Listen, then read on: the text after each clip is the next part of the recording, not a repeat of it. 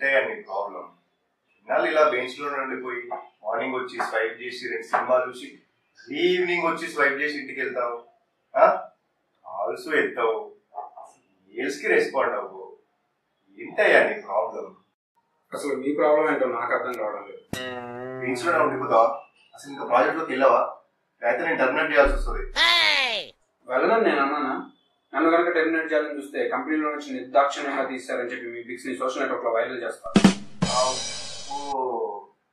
ఇది కూడా మాకు ఇదంతా కాదు కానీ ఫైనల్ గా ప్రాజెక్ట్ చూపిస్తా. వెళ్ళావా సరే, లేదంటే వెళ్ళరా ప్లీజ్ రా. మీరు అలా అడుక్కోవాలా ఏంటి? ప్రాజెక్ట్ నచ్చితే ఎందుకు? అసలు నీ డిమాండ్స్ ఏంట్రా? నంబర్ 1, మీ ఓడిసీలో సిగ్నల్ వస్తుందా? 4G వస్తుందా? అంటే ఎక్కడ జావాలో మీకు సార్ కూడా చెప్తావా? ఆగండి, ఇంకా ఉంది. నంబర్ 2, దోమలు. ఇంతకుముందు నేను పనిచేసిన ఓడిసీలో దోమలు మన వల్ల కాదు. ఇటు పట్టిస్తా నీ సీట్ దగ్గర, అని కూడా ఏమవుతావా? ఆగండి sir, last and final. Number 3, ఇంతకుముందు నేను పనిచేసిన ఓడిసీలో యంగ్ బ్లడ్ తక్కువ వస్తాయి. మీ ఓడిసీలో యూత్ అండ్ ఓల్డేజ్ రేషియో ఉందా? ఇండైరెక్ట్ గా నీ ఏజ్ అమ్మాయిలు ఉన్నారో లేదో రాయేస్తున్నావు కదా. పర్లేదురా, ఆ లోటు ఉన్నది ప్రాజెక్ట్ లో.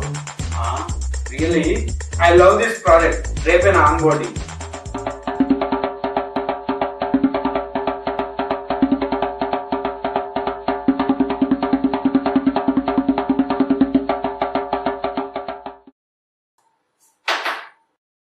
హలో,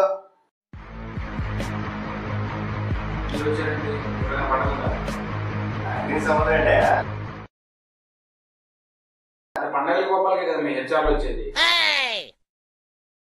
అదేం కాదు, ప్రాజెక్ట్ ఎలా ఉంది? ఒక్కటి అంతేయా? నీ డిమెన్షన్ సాటిస్ఫాక్షన్ గా కట్టేవాళ్ళ దగ్గరుండి నా పాట సిగ్నల్ బాగుండాలి అన్నాను. అసలు ఓడిసీలో ఫోన్స్ అలా చేస్తున్నారా? మరి ఫైనాన్షియల్ మెయిన్ ప్రాజెక్ట్, మరి సెక్యూరిటీ మెజర్స్ ఆలోచించో. నంబర్ 2, దోమలు.